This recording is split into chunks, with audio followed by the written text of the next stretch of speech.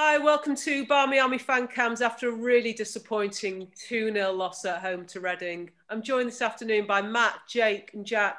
Jack, where do you want to start with that match? I really don't know. It was an abysmal performance all around. If you look up front, we had chances that, as has been the case for plenty of games this season, we didn't take them. It's not cost us. In most of the games this season. But we have a problem converting chances. A lot of chances that we had, soft balls, straight to the goalkeeper, off target, just not good enough. And on the flip side of that, you concede 2 goals from 2 set pieces.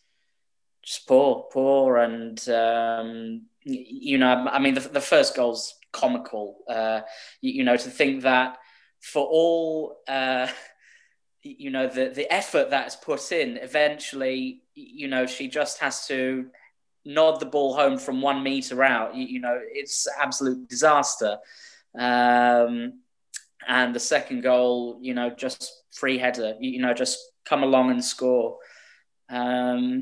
Shocking, really. I don't want to overstate the point, but we need to really get better in defending. We need either these players need more coaching on this, or we simply need upgrades in players, because several of them are just not good enough in those areas, unfortunately. Yeah, Jake, it was one of those matches where certainly we struggled to come up with 4 names for the poll, where actually nobody stood out as playing as well as we know they could. And just collectively, an off day. Look, I usually try and pick out some positives to take from the match, but there's not this time. And this sort of performance reminds me of I'm going to mention it, the Conti Cup, even though we're trying to forget it, how bad we were in it. This is on a par with that Liverpool game. It was, every player has got to be disappointed today. I think Maria is the only one who did okay. Maybe made a save or 2. I'm literally clutching at straws just to bring one positive, which is disappointing because, look, I said it in the watch along. This team played really well against Everton last week. They didn't score loads of goals, but it was game management. It was the physicality. And today, against Reading, who, when you look at the table, are supposedly not as good as Everton, we were outplayed. We looked like we were like Reading's level, and they were, league title chasers. It just, everything about it just seemed wrong. And when the 2 goals went in, I knew from that then on, there was no hope. I tried to stay positive throughout, but it just felt like one of those days, and it's one to forget. Yeah, definitely one to forget, one to move on from very quickly, hopefully. Matt, next game is a derby. We've been saying it every week, it feels like the biggest game of the season. Away at City. In a way, is it the best game or the best kind of game for us to go to next? I think so, because, there is so much riding on it, not only in terms of the battle for the Champions League places, but because it's a local derby. But quite frankly, if we defend like we did today on Friday night, we are going to get absolutely destroyed.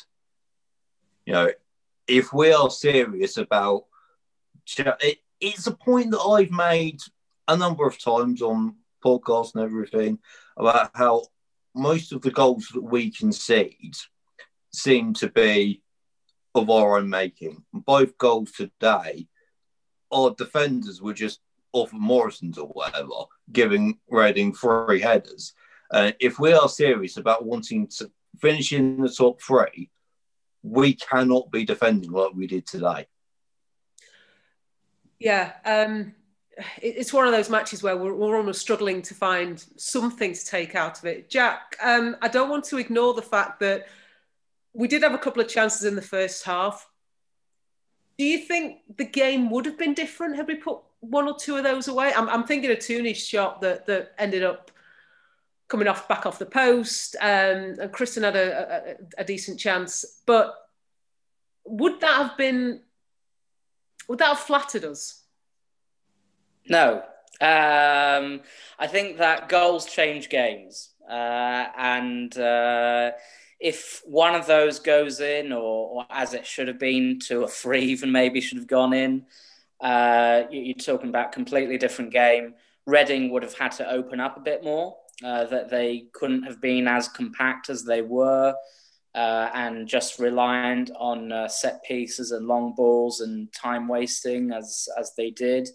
But we didn't put away those chances, and Reading managed the game. They took their chances, and during the watch along in the first half, we had a bit of a comment, about Reading playing well and that kind of thing, and that we don't want to hear it. But to be quite honest, I think they came with a game plan, which is a game plan that we have seen from them before, pretty much every time we play them, and they executed it perfectly.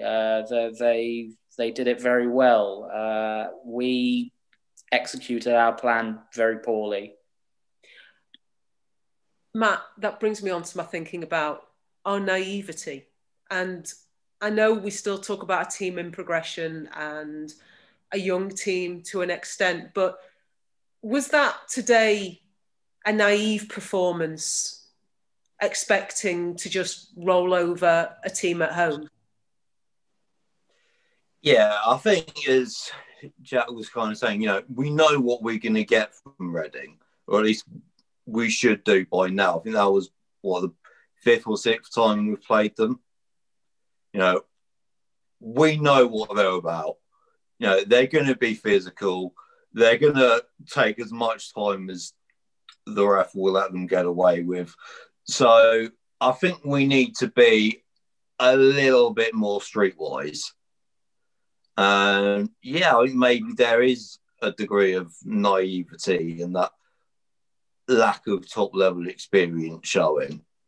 But at the same time, you could say that about the performance as a whole, but the goals themselves, it's just basic. And I'd imagine as a former defender herself, you could imagine there were a few things said in the dressing room after that game that are not repeatable from Casey. And I think from her perspective, obviously, 2 set pieces would have really frustrated her. Jake, before we get on to the question I know you're all desperate for, let's try and be positive. Give me something good we can take from that match, please. You've not given me enough thinking time for this. All right, sorry. But Maria, I'll say it again. Maria had an okay debut. I mentioned it in the first half before everything fell apart that she did okay at right back when she needed to come and make a tackle. She did. She made a few passes. I know this is very basic stuff, but that's all I can take. And I said, had she played at centre back, maybe she could have done a bit more and got a bit more involved. But she didn't do a lot wrong. She was just over to the right a bit, too far on the right to actually have an impact centrally. And you know what? I'd like to see her at centre-back against City. I really would. So who do you drop then? This isn't going to go down well. Millie. Okay. Okay, I'll take that. Go for it. I think on the basis of today's performance, everybody should be looking over their shoulder. So, favourite question. Oh, I'm really looking forward to this one. One name, no deep thought, player of the match. And it's a United player you've got to name here. Jack? Leah. She kept trying. She kept going. Not everything went for her, but, she kept trying. And going back to the previous question, I will say, in regards to positives, as poor as the performance was, they did keep trying, and that's got to count for something. Yeah, good point. Matt, Player of the match.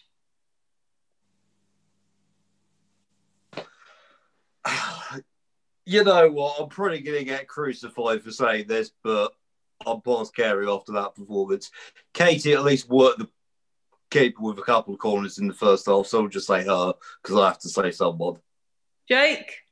Yeah, I mentioned it about 500 times already, but Maria Torres-Dottir, a debut that she shouldn't be too ashamed of. Yeah, I think it's one of those where most of us said in the watch along, certainly not the worst performance, but not necessarily had the opportunity to affect that much. But what she had to do, she did well. So the vote split today. We're back again on Friday. We're playing City at a rather unusual 7 o'clock. Hopefully, whatever was going on today, they managed to sort it out during the week. Thank you, gentlemen, for joining me this afternoon, and we'll see you again soon. Cheers. Bye-bye.